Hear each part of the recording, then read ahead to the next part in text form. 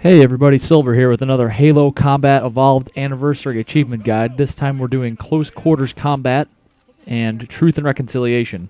Close Quarters Combat is complete Truth and Reconciliation with at least 4 rounds left in your sniper rifle. And Truth and Reconciliation is just beat Truth and Reconciliation on any difficulty.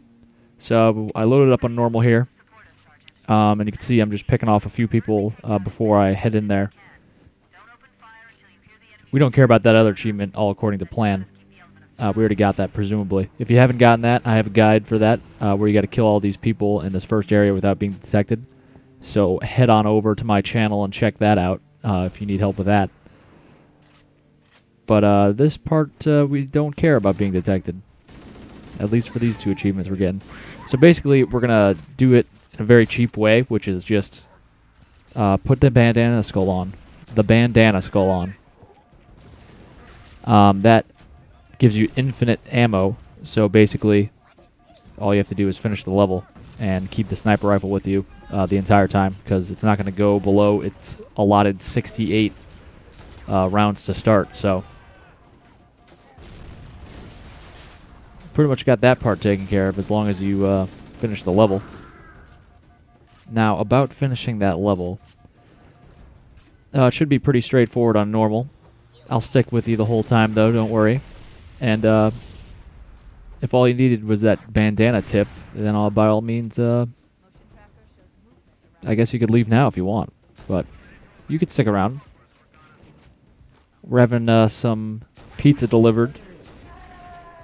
I got some salsa and chips out on the table here for you to enjoy. Don't drink the punch, though. I think somebody was messing with that. Scumbag Steve got to it, and I think he's trying to, you know, have his way with some ladies.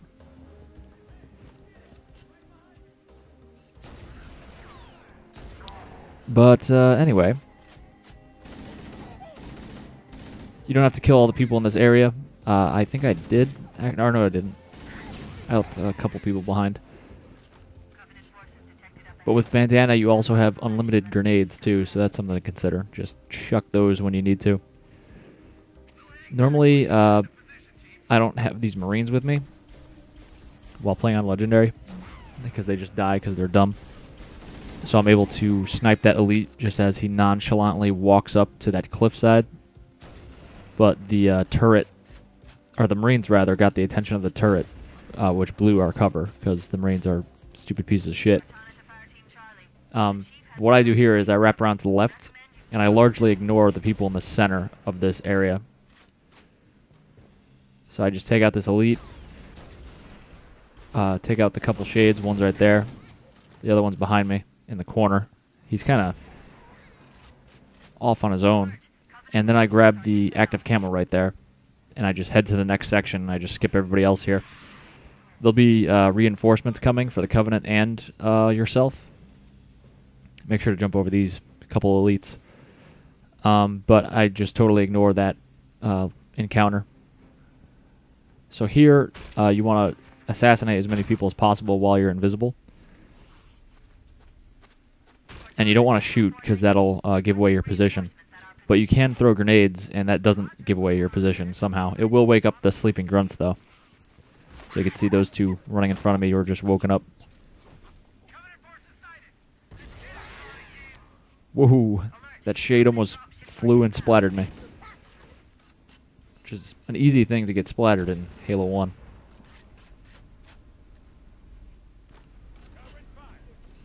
Alright.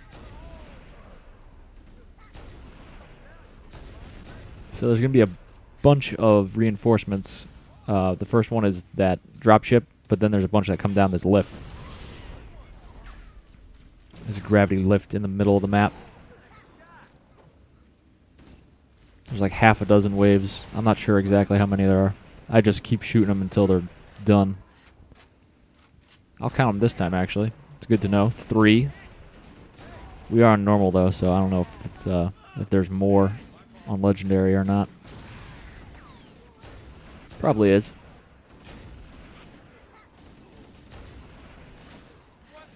So I'll just chuck a grenade in there to... that was a late grenade, so it didn't really do much. But I'll chuck a grenade in there to kill the smaller enemies, or a handful of them at least, and then try to snipe the elite. There's only that one elite that comes down per wave.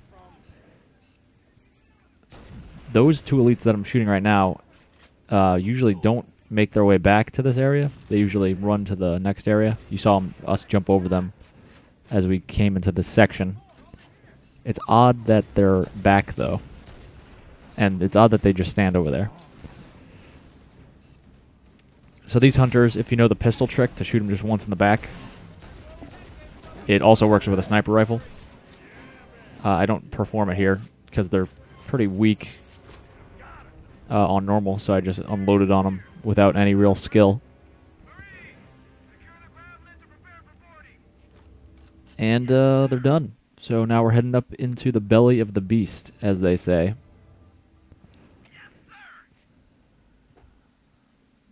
All right. So this section, they're going to come at you from 4 different doors in the corner of each room. You can see one right there. That's a crate I zoomed in on. There's a door there.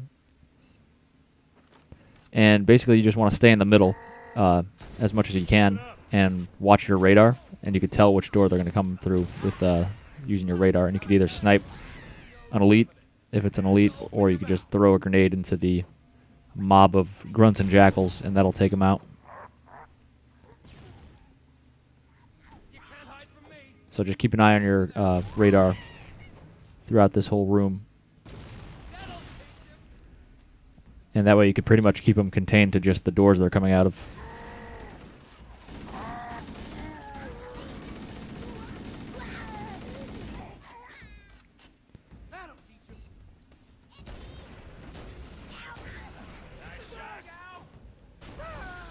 And also, keep in mind you could backpack reload, which is a glitch. It's a button glitch. Instead of reloading and being vulnerable while you're reloading, just hit XXY. And what that does is hitting X the first time starts reloading the weapon in your hand. Hitting X again for some reason makes you continue to reload even after you've hit Y and switch to your secondary weapon. So hitting XXY will ultimately make you switch to your alternate weapon, and it'll reload the gun that you put away, even while it's away and in your backpack, quote unquote. So it's called backpack reloading. Normally these guys are hunters on heroic or legendary, but on normal I discovered that they are jackals, which is very silly. I advise picking up the health and then camo first. The health first and then the camo. It gives you an extra second or two with the camo where you need it. So I just grabbed that camo and health. You don't have to kill that guy. It's totally unnecessary. I was feeling sassy, though. And you just drop down here, and you could open this door for your Marine buddies if you have any left. And what we're going to do is we're going to wait for... actually, we're going to assassinate as many people as we can down here. And stupid-ass Marine of mine almost killed me with his stupid frag grenade. Thanks, but there's health right there, and, well, you don't need ammo. There's more ammo there if you're not using the bandana skull. So what we're doing down here is we're going to avoid most of these people by... These doors on the right that one I just went through are locked most of the time. But as reinforcements come in, the enemies open the door. So you could go through the door while they're coming in. And that way you could just leave that whole area. And you saw me drop down to that area initially, which avoids having to go through the hallways leading down there, which avoids another whole allotment of enemies. So now we're in the hangar bay. For the first time out of many. And basically you just gotta fight everybody here. There's a way to grenade jump up to the top, but it's kind of it takes some practice, so I don't want to make you guys do anything ridiculous and complicated. Just a straightforward way to do it. The straightforward way is just kill everybody.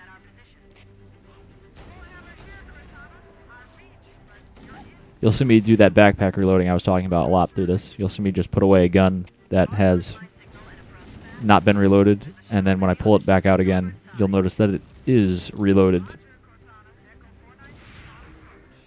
It's very useful, well, for all levels, but especially levels like the library or 343 Guilty Spark, where there's a ton of flood enemies coming at you all at once, and you really need to have a continuous stream of fire, basically, to tip the odds in your favor, instead of just getting caught with 2 guns that are not reloaded.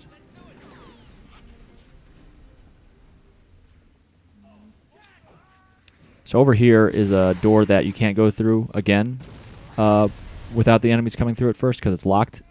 And the skull is actually in that room if you don't have the skull for this level. You got 2 chances, at least, that I could think of that door opening with enemies. That was the first instance of the door opening, and there's a second one where the hunters come through at the end. I think it might open again at another point, but I'm not sure.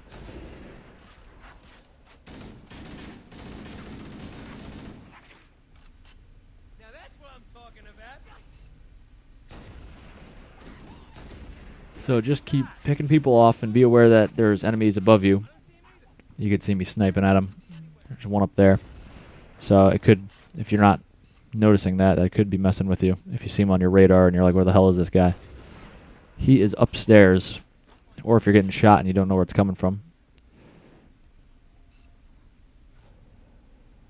I noticed there's a, coming up, I'll notice there's a grunt above me. And I start chucking grenades at him. And I do it for like a solid 2 minutes. Which is just silly. And I still don't end up killing him. So I just cut that out. You'll see me transition right here. There we go. I've given up officially. I don't understand how he's alive. I had to have thrown like 25 grenades up there. Or more. Probably more. You can throw a grenade a second. Alright, so if there's no more enemies coming at you, you got to go over here to hang out with your Marine buddies, and it'll cue the next wave of enemies. And you can see them coming at me right now. And you can see some really shitty no-scoping attempts. This was not my best playthrough of this level at all. The no-scoping leaves a lot to be desired. I had a really good run right before this, but my file got corrupted, so I had to do it again. Silly bitches. So hunters are going to come out of that door eventually. I think I got to go back over there with my Marines to queue it up.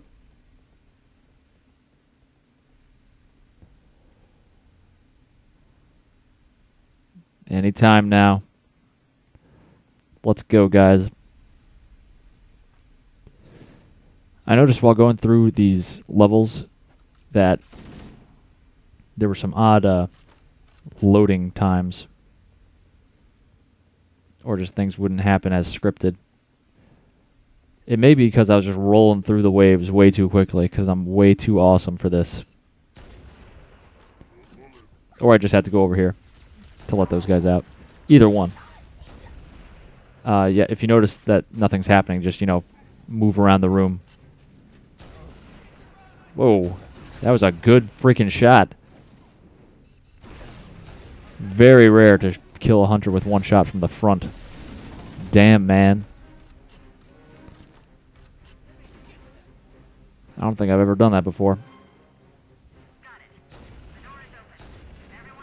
So once the door opens there, I grab the overshield to help me out with this next section, which is just a bunch of hallways, basically. And we're going to go up to where those douchebags were shooting at us from before. But before we do that, we got to go through these long, twisting hallways to get up there. And watch out, there's a couple invisible elites here.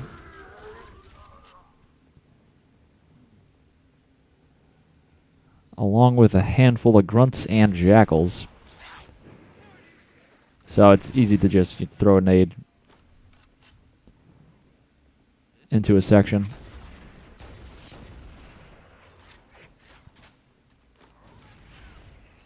And beware, people will be coming out of that door over there I'm looking at. and out of the opposite side, diagonally.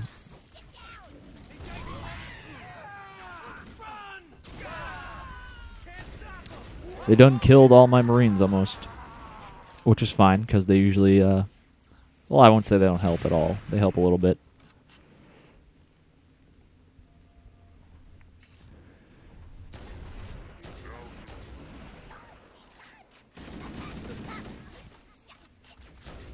So there's going to be,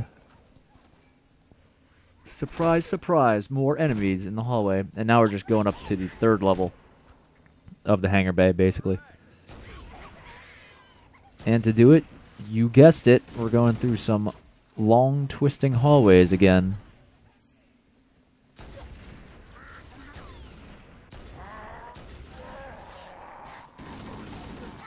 There we go. Starting to get my no-scope back on track. But my melee is off now. Damn, man. And, so we're up at the top now, and you want to throw a couple grenades over there because there's always enemies just standing right there waiting for you. So just take them out before they even know that you're there. And same over here, just throw a couple grenades because there's jackals and grunts coming out of this door.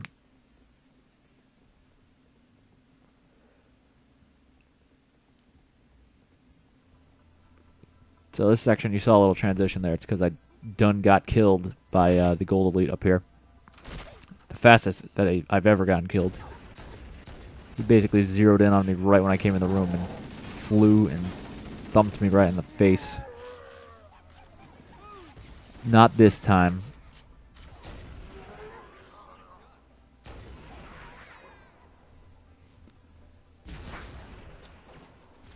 Unfortunately, you have to kill everybody in here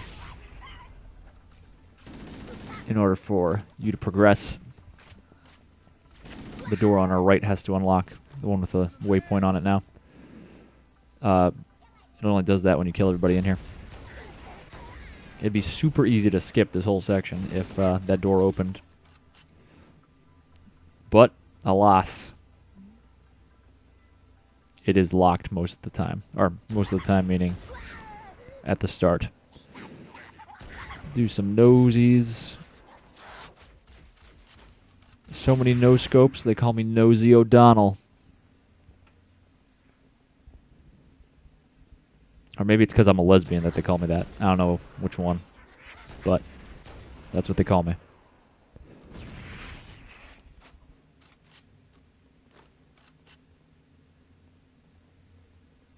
Well, that might be it. I do like women.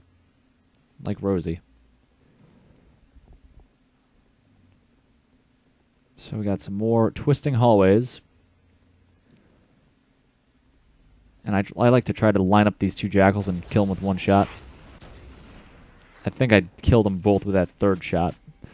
I would like to have killed them both with the 1st shot, which would have looked a lot more badass, but not today, Silver, not today. I'm always really shitty at shooting those invisible guys.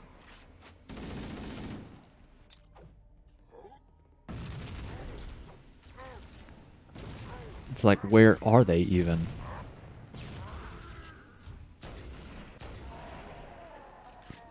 Nice flashlight, bro. So there's a cutscene here once you let out the Marine buddies of yours. And the captain. So I just skipped that. And you also see a transition here, because I just ran at those guys and died. Like an idiot. So there's a couple jackals. I thought my Marines killed one, but there's one behind me. So I'm going to snipe him, and I'm going to do almost the best assassination ever. And I missed it, barely. Jumping over that elite as he was about to smack me. Oh my god, it would have been perfect. I had half of mine to just revert to last checkpoint and keep trying to do that. It would have been baller.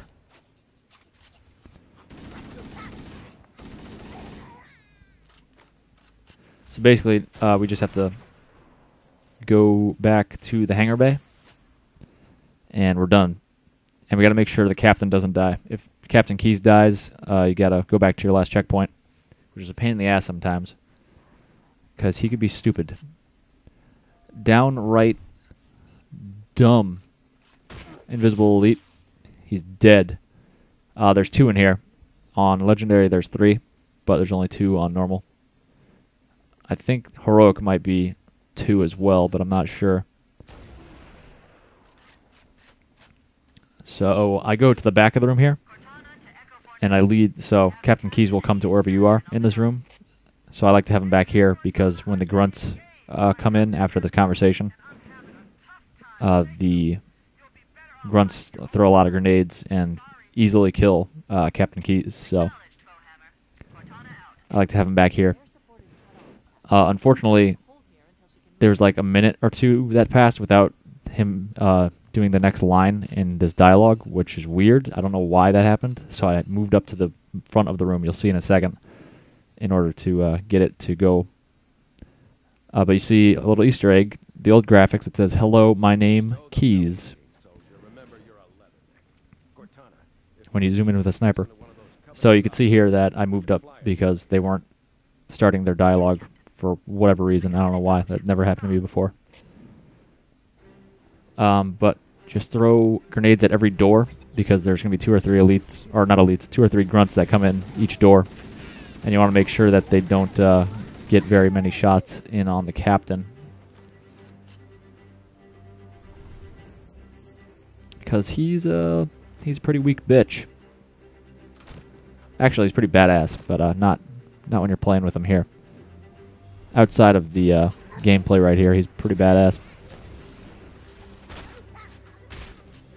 So you got that elite and a handful of grunts to take care of, and then you're done, brother. You got to activate that panel. It takes a few seconds sometimes. And that's it. Thanks for watching, guys. Click like and subscribe if you would. I will be eternally grateful, and keep checking back. I'll see you guys later. Thanks for watching.